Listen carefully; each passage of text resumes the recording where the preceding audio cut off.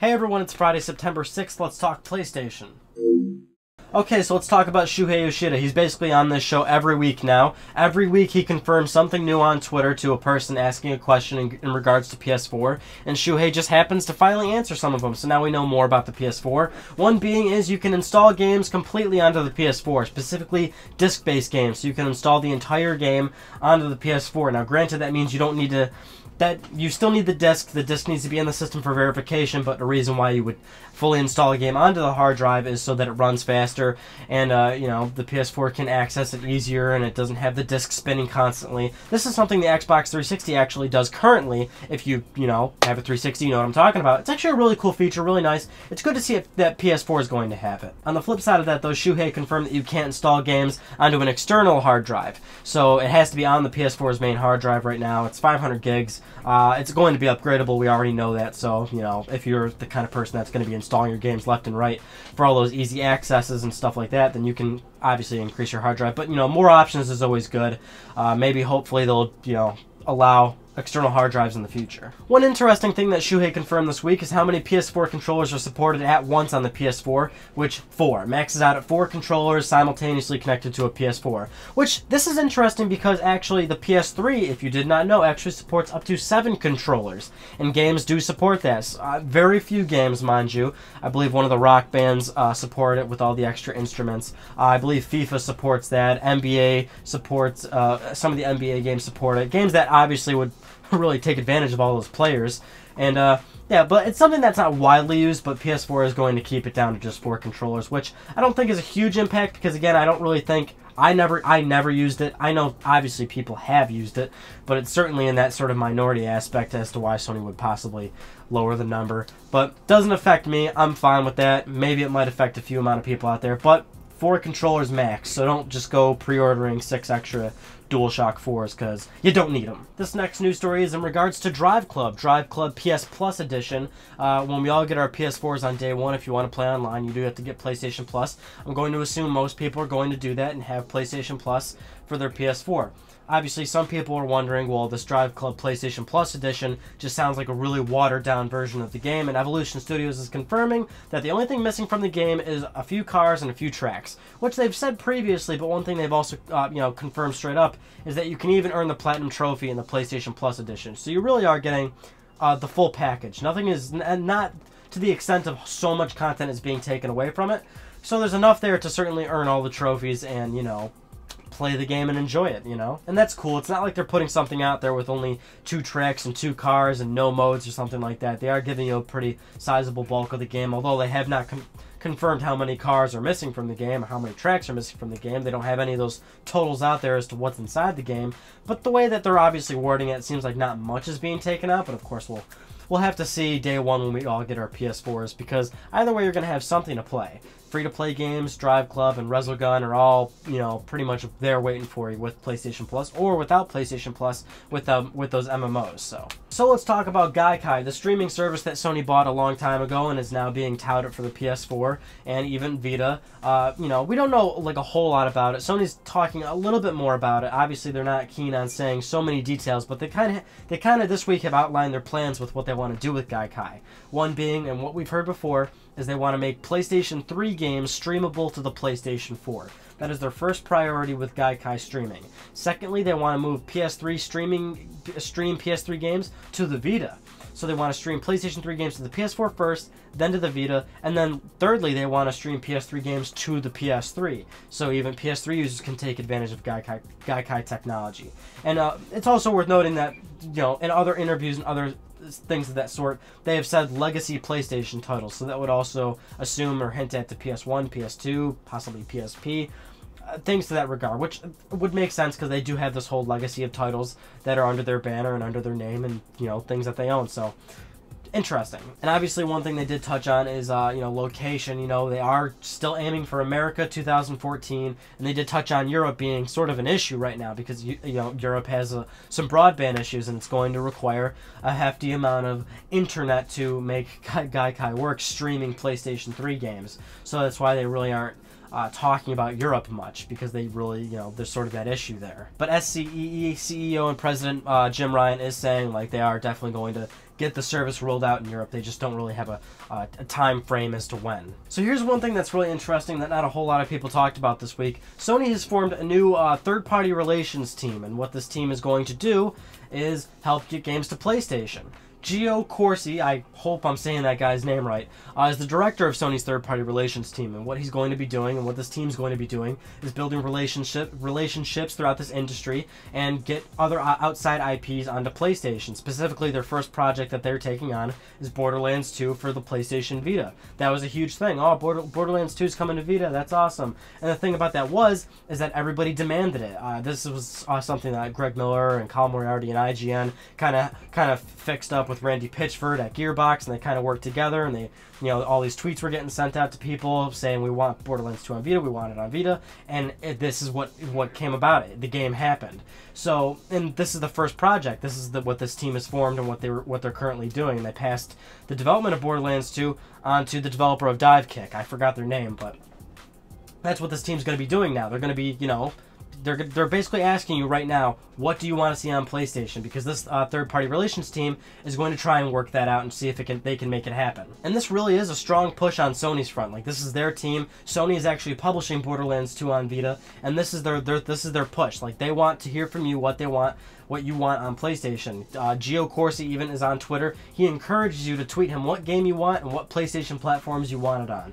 And he's like, piling it up and all that. I think what Sony has clearly demonstrated this specific upcoming generation and what they've learned from PS3 is that they're listening.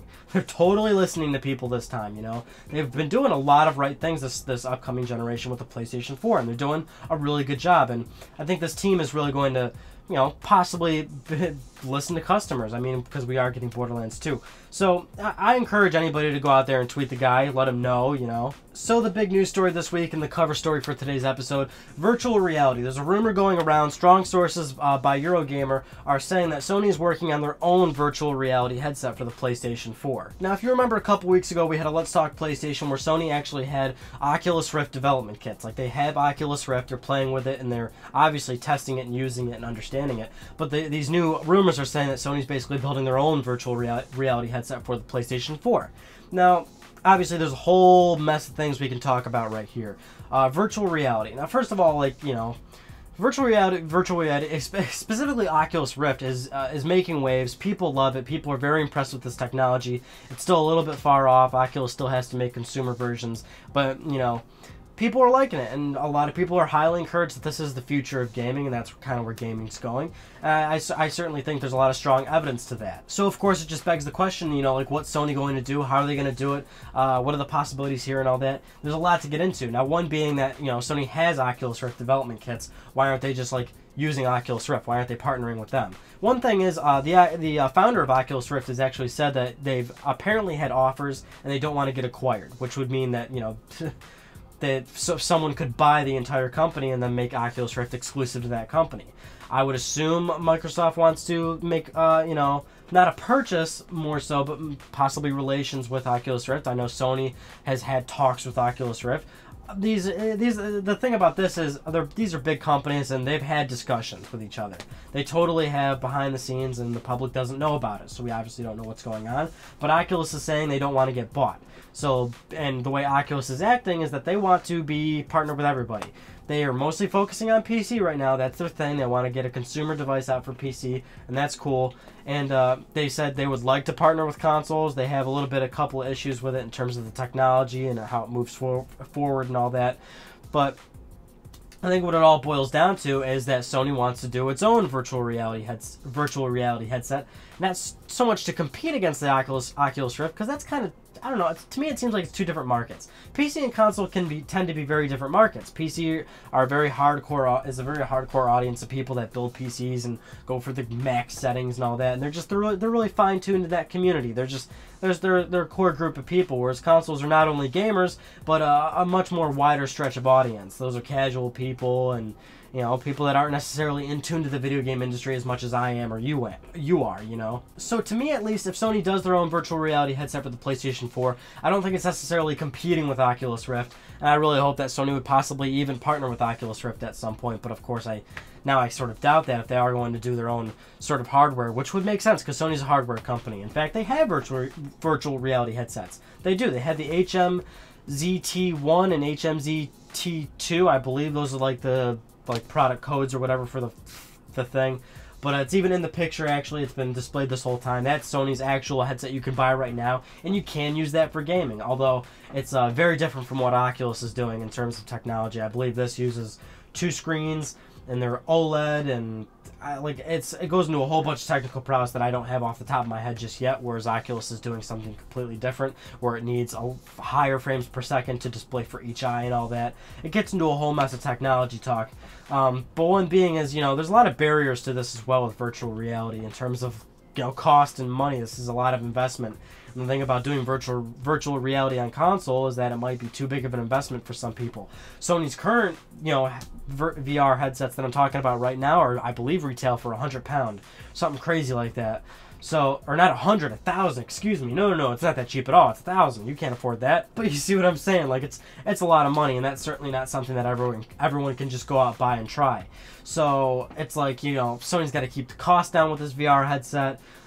But at the same time, it's got to be good. It's got to look good. It's got to be a good experience. And I'm sure a lot of, even if a PC person's watching this right now, they're going to tell you right off the bat, it probably wouldn't even be close to the quality of Oculus Rift, because, of course, PS4 is sort of that, it's a console, so it has a barrier of sorts, whereas PC has an empty sort of roof. It can go as high as it wants to in terms of the power of that specific machine. But I think what it really boils down to is that they're two different markets. That PC guy is going to, you know, build his tough rig and get his Oculus going and have beautiful whatevers, and the console market has to be treated a little bit differently in terms of affordability, ease of use, and, you know, proper marketing too. It's got to look cool for people. I think if Sony did virtual reality on PS4 and they built a proper headset and they built a proper price and it was actually pretty damn cool to use and it looked great, not mind-blowing compared to like Oculus Rift or something like that, because I don't think they can just reach that level of quality in terms of affordability, but you know, they're a hardware company. I think they could make something really cool, and I think the possibility is there for Sony to really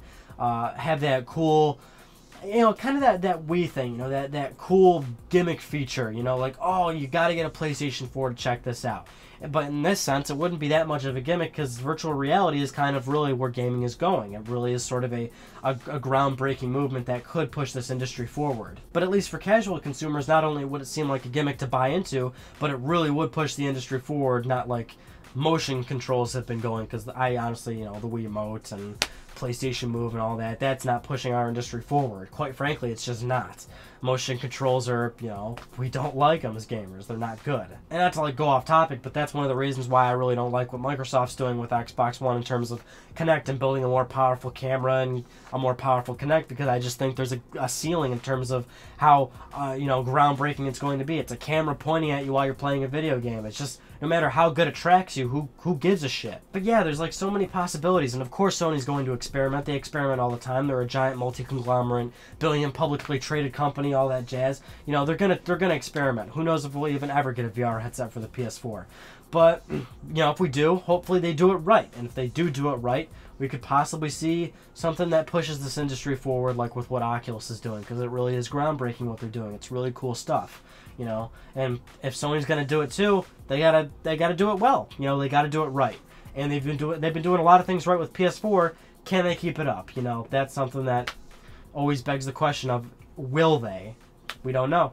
That concludes this week's episode of Let's Talk PlayStation. I'm Ryan Benecki. Thank you so much for talking with me, and I'll see you next Friday.